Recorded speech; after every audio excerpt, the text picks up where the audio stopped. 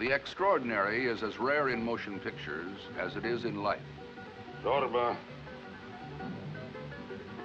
you are in paradise.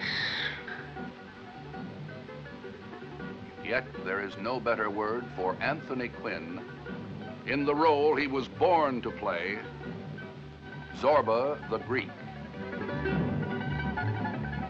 Remember this. If a woman sleeps alone, it puts a shame on all men.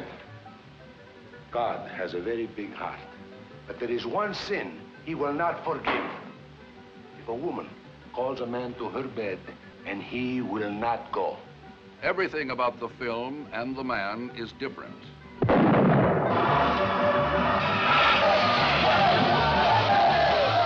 When Zorba talks, you listen. I have done things for my country that would make your hair stand. I have killed, burned villages, raped women. When Zorba drinks, you taste it. When Zorba loves, you feel it. Because this is a man who devours life as if it were a feast. A man who never puts off till tomorrow what he can enjoy today. Here is his world. Sea-bathed, sun-washed Greece. Its sights, its sounds, its music, its dancing. Above all, here are its people, as proud as the silent village beauty whose desires only Zorba understood. And they hate her because they cannot have her. Only one man here can. You.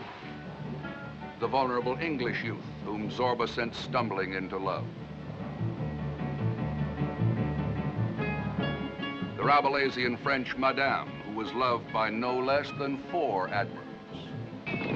People as proud, as cruel, as revengeful, as murderous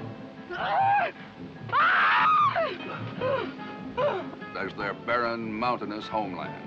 You bastard mountain! I'll eat your guts! And overshadowing them all, Zorba fighting for life, laughing at death, attaining his place among the immortal characters of our time.